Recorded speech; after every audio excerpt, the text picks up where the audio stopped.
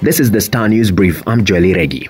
A bill to amend the constitution arising from BBI could be published by Monday in what could dash hopes for groups pushing for sweeping amendments to the report.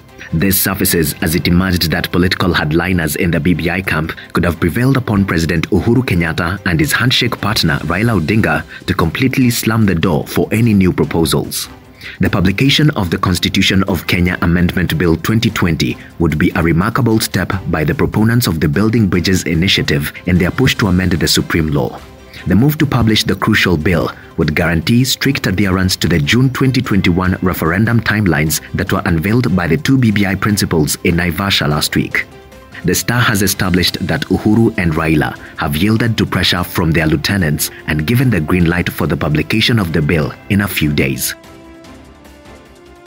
Get a copy of The Star by subscribing to our e-paper for only 10 shillings by dialing star 550 star 3#. A survivor of the Kiambaa Church fire tragedy following the post-election violence on January 1, 2008 is among 6 witnesses that lawyer Paul Gisheru is accused of interfering with. At least 30 people were burnt alive in the Eldoret-based church at the height of the mayhem that followed the disputed 2007 election. The survivor, a woman identified as witness P536, told the International Criminal Court how she saved her brother by stripping naked during the heinous act. According to chronicles of the International Justice Monitor, the witness sought refuge in the church as youths had burnt several homes in nearby villages. She recounted how thousands of young men with faces smeared in white clay and their leaders donning bandanas attacked the church. The witness also told the ICC that she watched a woman raped and an elderly man struck on the head with an axe. As the government continues to clear the trees standing along the area marked for the Nairobi Expressway, the iconic fig tree standing along the Waiyaki Way continues to elicit debate. Conservationists and the locals had demonstrated attempts to uproot or relocate the tree. Last month, Kenya National Highways Authority said that it was clearing the structures standing on the sites where the project will pass through. The authority had said that the tree, which has been standing for about 100 years, would be transported for relocation as part of our environmental conservation efforts. But on Wednesday, Nairobi Metropolitan Service Director General Mohamed Badi said the tree would neither be relocated nor cut. The specific purpose of me coming here is to assure members of public and all those concerned from conservation, this tree will be preserved. That whatever development that is going to happen here will not touch this tree. Kenya is among 65 countries in the world whose sovereign creditworthiness will maintain the negative status next year, according to the 2021 Moody's Sovereign Outlook.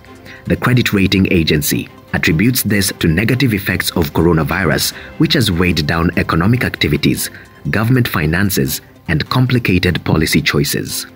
According to the Outlook released on Wednesday, 60% of Kenya's 108 sovereign rating actions have been negative, a higher proportion than in 2019, 20%, and 2018, 30%. It adds that almost a third, 33, of all rating actions in 2020 were downgrades, the highest tally since the actions taken in 2016 in response to the previous oil price shock.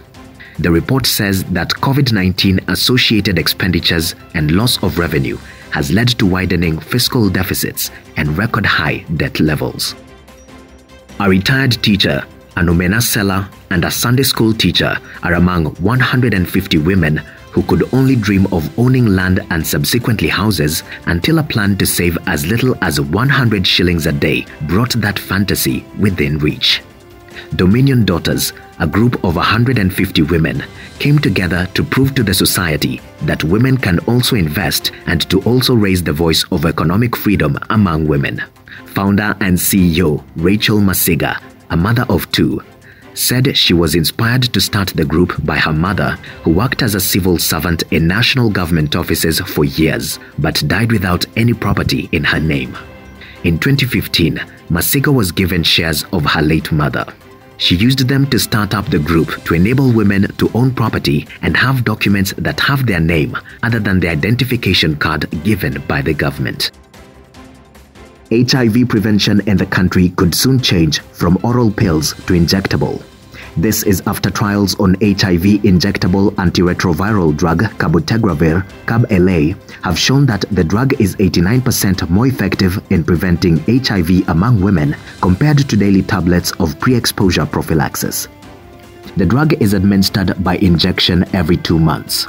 The trial, launched in 2017, enrolled 3,223 women aged between 18 and 45 years who were at higher risk of acquiring HIV in 20 sites across 7 countries, including Kenya.